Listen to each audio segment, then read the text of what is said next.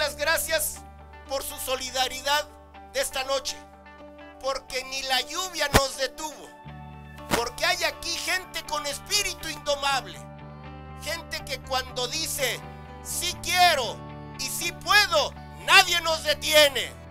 Por eso los invito a que avancemos más, que avancemos más, mexiquenses, en este desafío que es una oportunidad.